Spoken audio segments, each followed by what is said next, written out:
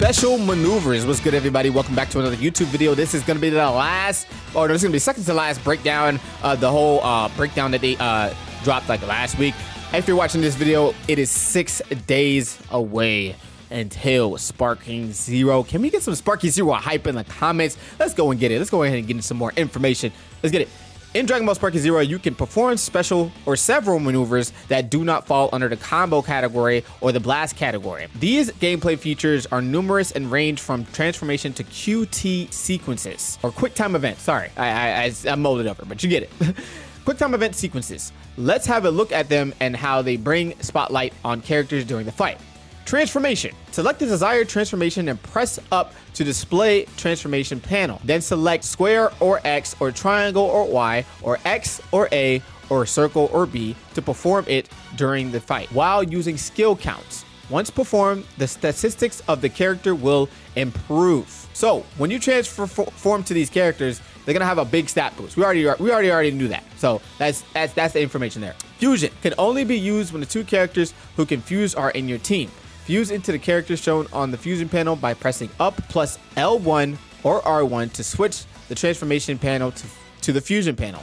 Then select with square, X, or triangle, or Y, or X, or A, or circle, or B. Once fused, both characters will disappear from your team member screen and be replaced by a single fused character. Note that they cannot go back to normal. So you can actually not revert back to your regular self once you fuse. Nice little tidbit. Glad you got the info. If this part helped you, let me know in the comments.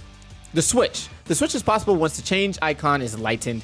Press left to display the switch panel, then choose the character you want to switch with X, triangle, Y, X, you get it.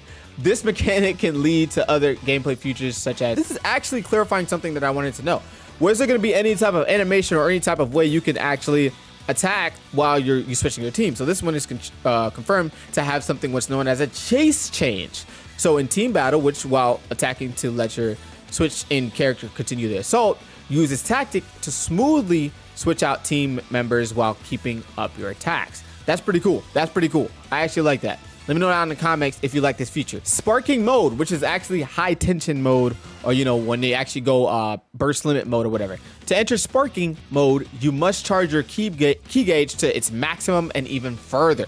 You will need to spend 1 skill count to reach sparking mode. Sparking mode not only enhances your abilities, but also offers a variety of other benefits, such as allowing you to shoot ki blasts without consuming ki. Use moves such as violent rush. While in sparking mode, you can perform continuous rush attacks until your gauge runs out, resulting in an uninterrupted barrage of melee attacks. You can also perform hyper smash, which will inevitably break the guards of your opponent or super movement at it as it consumes some of your sparking gauge and allows you to vanish and move instantly. So sparking mode is going to be crucial. You let somebody get into sparking mode, and everybody knows this has been, again, a thing in Tenkaichi series for a long time. If you let somebody get into that mode, you're almost cooked. Not always, not all the time, but you're almost always cooked. All right, I said this was going to be the last one. We're going to go ahead and add this one to the last one. So this is actually going to be the last one for the actual breakdown. The quick time event, or QTE. Once certain moves are performed at the same time by both players, a dynamic quick time event happens. Quick time events will make your fights even more unique and unpredictable, as they require a shift in the way the battle flows. Make sure to include in your battle strategy by making it a turning point in battles to throw your enemy's rhythm off. Speed impact. A speed impact sees the two fighters clash and trade a series of blows. Perform a speed impact by clashing with your opponent using a dragon dash, which is R2 or RT, Xbox PlayStation, and plus X or A, Xbox PlayStation. This also occurs when a rush type blast collides with a dragon dash. This impact action is divided into 2 main parts. First, during the single strike, both sides must match their inputs with what is being shown on the screen. Once the winner of the single attack is decided, the action proceeds to rapid strikes. During rapid strike, the final damage inflicted is decided by the number of inputs performed by each player. Once the rapid strike stage ends, The winner of the single strike will send the loser flying, concluding the encounter. So this is going to be really cool again. Guys, this is going to be really shake up the way we play the game. Again, we had these things before, but it's the way that they're doing it and incorporating it and trying to revamp it to make it newer, to make it more immersive. That's the key here. Making it more immersive, making it feel like you're in the anime. Power impact. Power impact happens once the two characters perform a throw, R1 and RB, X plus X or square, at the same time. This impact action is centered around comparing strength by holding corresponding buttons. During the clash, a gauge will be displayed. You must adjust your inputs in order to not exceed the needle. The winner is determined by whose gauge is closest to the needle when the power impact ends. So it's not more so about, it's more so, so again, it's the same thing, but just kind of revamped. There's nothing new about this. If you play the older Tenkaichi games, you know this. You know how this works.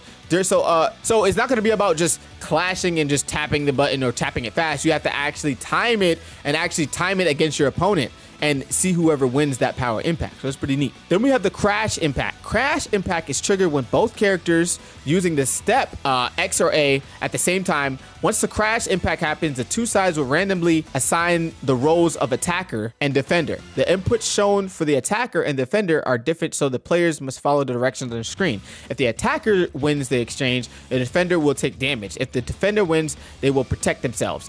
A maximum 3 exchanges will take place.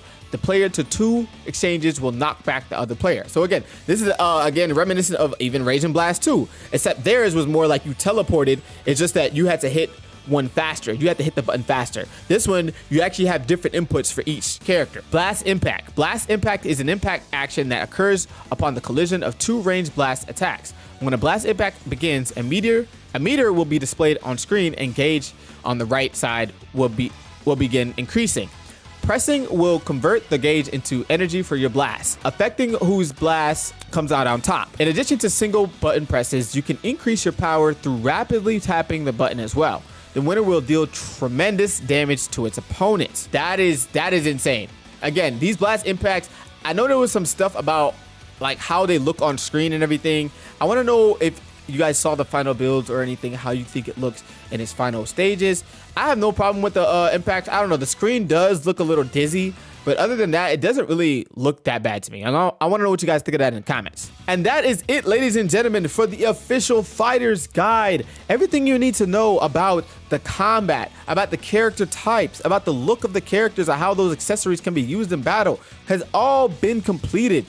Leave a like and subscribe if you're new, if you're ready for Sparking Zero. By the time this drops, we have 6 days away, whatever day it is, 6, 5. We're so close to release. It's not even funny, ladies and gentlemen. Monday is going to be here for the Ultimate and Deluxe Edition. I will be streaming Monday night at 5:30 p.m. 5:30 p.m. on launch.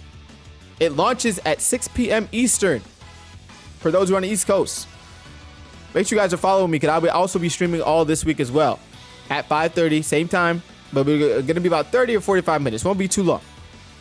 But yeah, that's enough of my ranting, man. That's enough of the breakdown. That's enough of everything. If you're ready for Sparking Zero, can I get a Sparking Zero hype in the comments? Let's get it.